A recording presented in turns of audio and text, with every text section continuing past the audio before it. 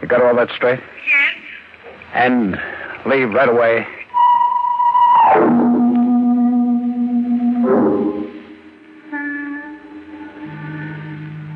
Where's the envelope, May? Here. Why'd you want it? Because I don't know what's going to happen to me now. I've got some bonds here and my will. It ain't much, but I want to take care of you. By now, the cops must have orders to shoot to kill. Oh. Here, this won't take a minute. Just a few signatures. But how are you going to get out of it, George? I'll find this guy, Franz Kirley. Can't you explain to the cops? Do you think they'll buy a story like mine? Oh, I don't know. Here, take these bonds and keep them in a safe place. They're as good as cash now. But how are you going to find Kirley? I don't know. But you can find a man if you want to. What's that? Well, a clipping just fell out of your envelope. A clipping? Yeah, from the newspaper. George, when did you have that breakdown? In the spring of 1940, the year before I married you. Why? You never did tell me much about that. Well, there wasn't much to tell. Why are you asking me about it now? Because this clipping is dated 1940, May 7th. So what? What's the name of this guy you picked up at the cemetery? Franz Kirley. Oh. What's the matter? Listen to this. Services were held for the late Franz Kirley, who was buried in Wolfbane Cemetery this morning. The deceased was killed in an automobile accident 2 days ago. Let me see that clipping. Here? Wolfbane. Yeah, now I know why I was always so scared of that place. What are you talking about? It's funny, the tricks your mind can play. Do you know why I clipped this out of the newspaper? No. It happened just before my breakdown. I hit a guy's car. The car broke into flames. The guy was killed. I was so scared by the whole thing, I never told the cops. That's why I had the breakdown. But what about the guy? Franz Kirley. It's the same name. Could it be the same guy? Sure. Could be the same guy who came out of his grave. The clipping gave me one tip. It had the name of Franz Kirley's brother. It wasn't easy, but by the next night I found out where the guy lived. I wasn't taking any chances now. I had a gun. When I got to the house, I heard a kind of queer music. Somebody was playing the piano. I tried the door. It was open. Who's there?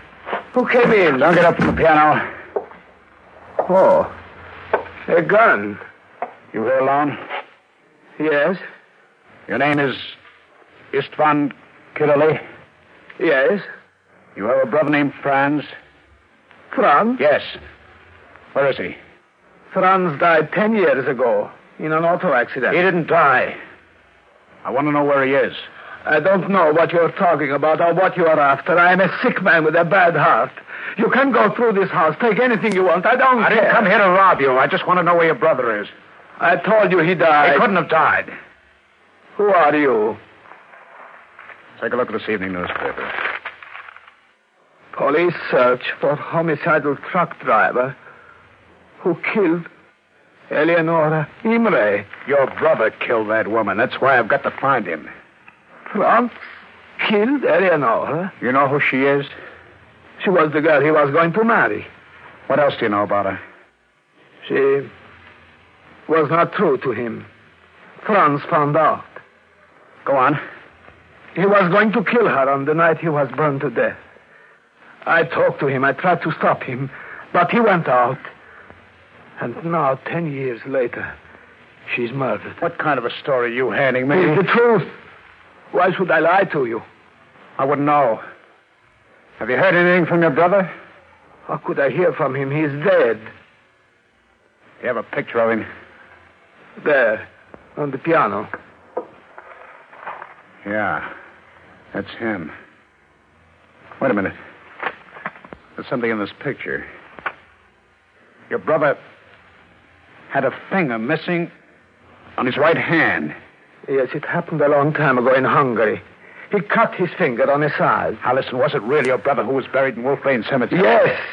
He was burned to death. Who identified the body? I did. You sure you didn't make a mistake? I'm quite certain. Look, leave me alone. I'm sick. Okay. You can go back to your piano. The stores hadn't closed yet, so I bought a pick and a shovel, threw them in a car I rented, and drove out to the cemetery. It took a little time to find the grave. There was a half moon and a cloudy sky, and I began to dig.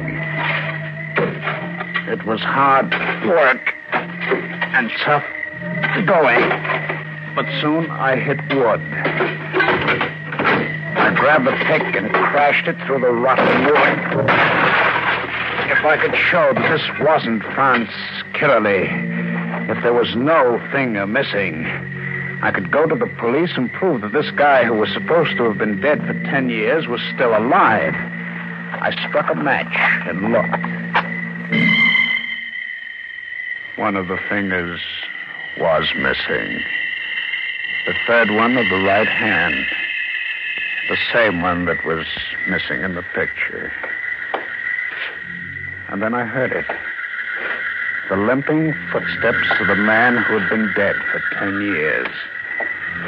For a moment, my heart seemed to fill my chest, beating there like a big bass drum. And suddenly I knew what to do.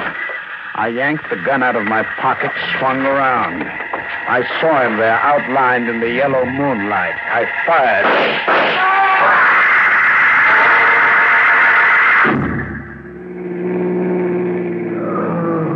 Don't move.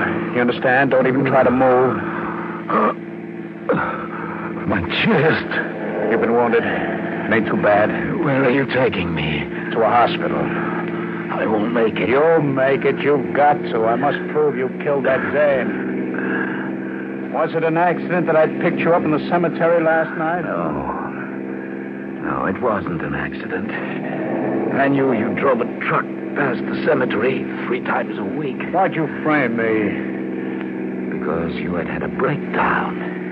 You were the right person to frame. Because I wanted to get even. Get even for what? That accident 10 years ago. Then you weren't killed? No. What about the body in the grave? His name was Lane. Richard Lane. He was in the car with me 10 years ago. He'd gone too far with Eleonora. I was taking him out to the cemetery for a showdown when your truck sideswiped us. Was he killed? No. He was pinned behind the wheel, unconscious. I was thrown clear of the car. I saw my opportunity. I left certain things that could identify me. What about the finger? I took care of that while he was out cold. Then you set fire to the car? Yes. Why? I was in trouble with the police. They wouldn't look for a man who was dead.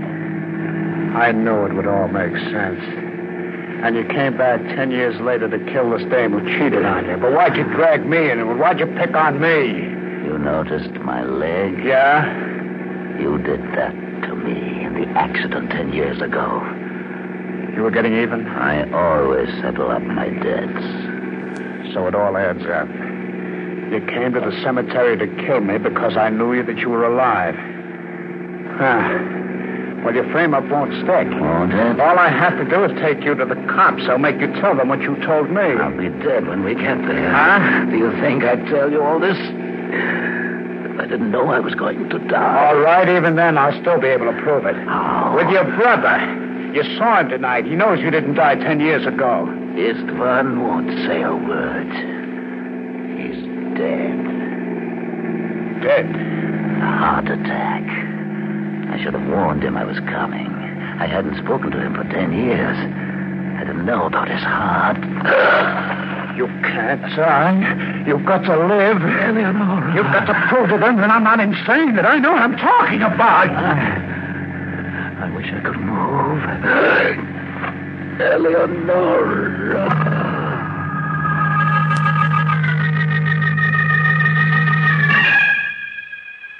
I realized the spot I was in.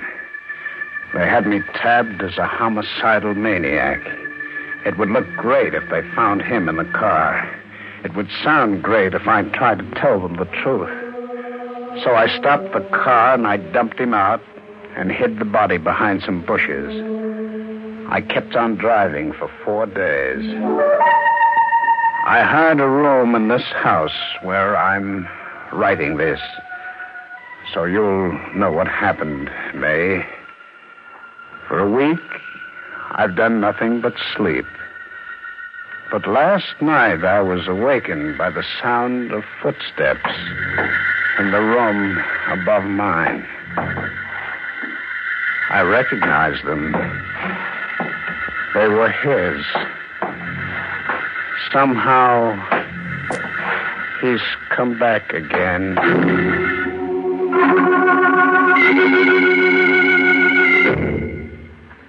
Well, Lieutenant, did you read the letter I received from my husband? Yes, Mrs. Giddon, and I don't know what to make of it exactly. Why? What do you mean? Well, this morning we received word that your husband is dead. He died just as he predicted, in an automobile accident. And as for Franz Caroly, as far as we know, he died 10 years ago.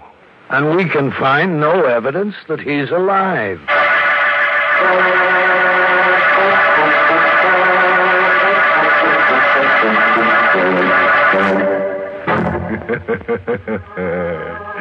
I guess George finally ran out of gas. Of course, there's nothing wrong with him that couldn't have been cured by doing a valve job on his brain. George was the kind of guy who cut off his nose despite his face. He should have cut off his whole head and had no further trouble. Which brings us to the moral of our story, taken from the Roman philosopher Corpus Delicatesson, who wrote, "The one thing in the world that's easiest to get into and hardest to get out of is not marriage. It's a grave."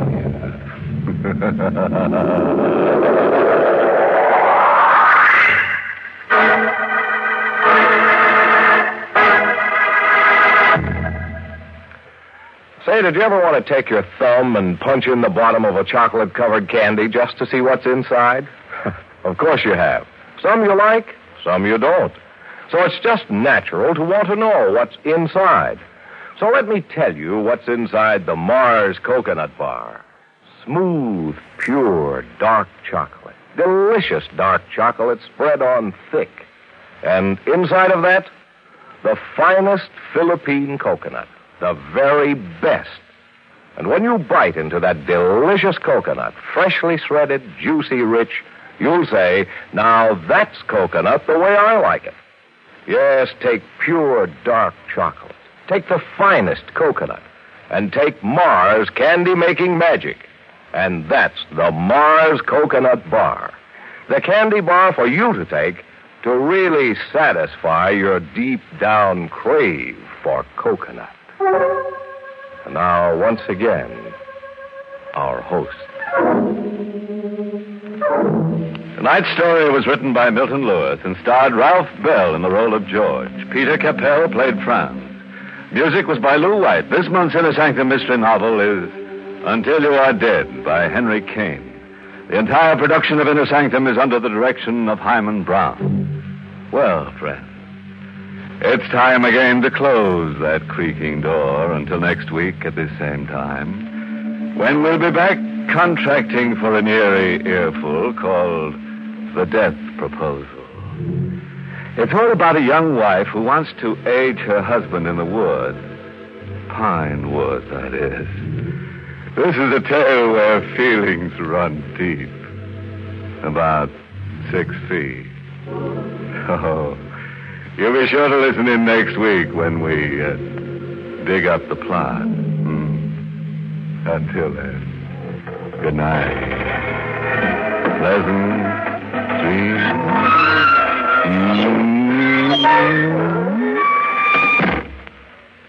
This is Alan C. Anthony reminding you that it's the Mars Coconut Bar that really answers America's crave for coconut.